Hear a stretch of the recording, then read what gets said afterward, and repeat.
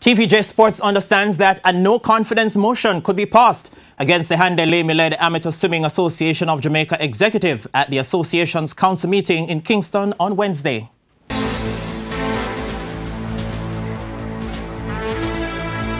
This is a special Primetime Sports Investigative Report. Now here's your reporter.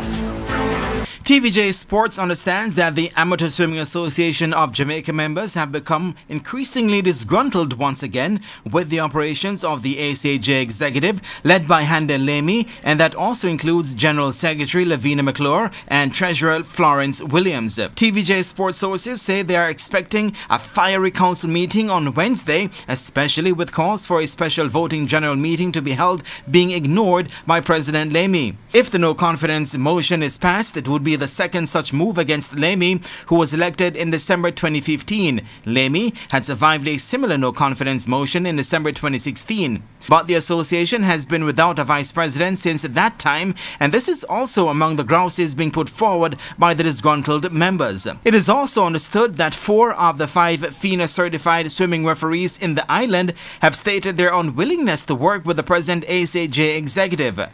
The next scheduled ASAJ AGM voting Congress is actually set for November this year, when Lamy's 2-year tenure is due to end.